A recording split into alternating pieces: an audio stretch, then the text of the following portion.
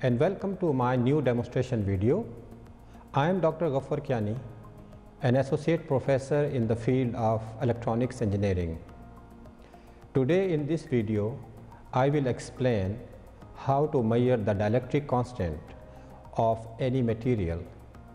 For today's measurement setup, we will be using energy saving glass and the ordinary glass to measure its dielectric constant.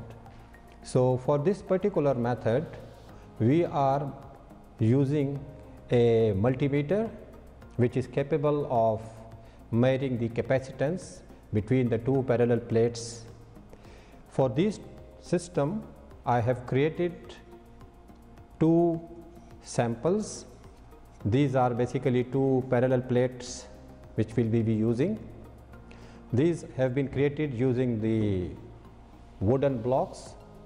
The size is from here to it's a square one. The size is 19 centimeter by 19 centimeter, and we have inserted or we have pasted aluminum on one side, and they are basically both same. Both have the same size.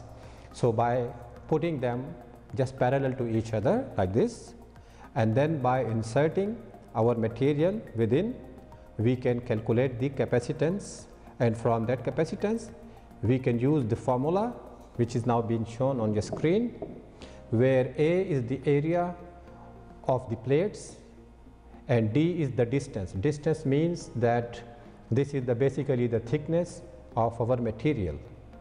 In this video, as I said, that we will be measuring the dielectric constant for these two sample glass.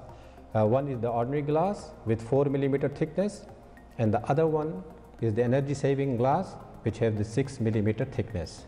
So let me show you how to measure the dielectric constant using this capacitance method. So here is the measurement setup. I have inserted the ordinary glass which has the thickness of 4 millimeters in between the two parallel plates which are basically connected through these cables. This aluminum sheet has been connected from both sides to the precision multimeter. We have set up the multimeter to measure the capacitance in between these two plates, and in this case this capacitance is 0.409 or 0.41 nanofarad. One thing can be noticed here, that there is a slight fluctuation in the value, and this might be the reason. One of the reasons could be that these plates, because we have to push them hard so that there is no air in between these two. But if we have a look at the value, this is ending up at 0.42, about 0.42 nanofarad. So after we measured this capacitance value, the formula is already shown before. In the formula we have to put the value of C, the other values are known. So the two known values are now for us is the capacitance from this meter, and also we know the thickness is 4 millimeters. So by putting these values in the formula, we can calculate the dielectric constant of this particular material. Now in the next step, I will insert the energy saving glass which has a coating on one side. It is also in glass, but let's see what capacitance value we are getting. In this case, we are getting a value of, as I said, about 0.443, or it's little bit fluctuating. As I said, there is some air gaps could be there, but it is around 0.424345. So 0.42 to 0.45, that's the value. So the average can be 0.43. So now let me show you what value we get from the energy saving glass which has a coating on one side. Now I have inserted energy saving glass within the two parallel plates. As I said before, energy saving glass has a coating on one side which is metal, which is basically to save energy. It is resistance to heat.